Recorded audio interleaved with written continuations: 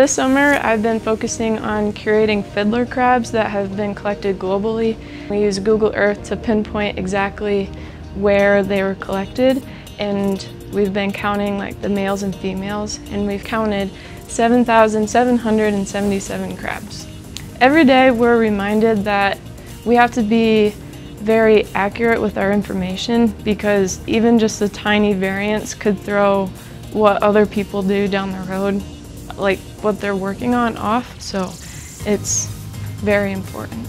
The most surprising thing was definitely the size of the crabs and just seeing the difference between species and getting to know more geography than I ever have. There's also 2 side projects going on by 2 other students. My part of this research project deals with the geometric morphometrics of fiddler crabs. It's basically determining the evolutionary differences in the shape of the crab's top carapace between species and then within species from different localities. Our project is working on completing the mitochondrial genome of the Leptuca spinocarpa fiddler crab.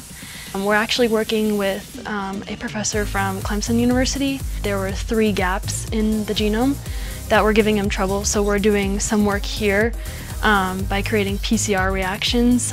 We're driving science forward because this collection is going to the American Museum of Natural History in New York, so it's very prestigious, and then scientists in hundreds of years later can use what we have written down to do experiments and research. I think UNI is really special because undergraduates like me can help professors do these projects, and I get more experience sooner on and can boost my resume for whatever comes down the road.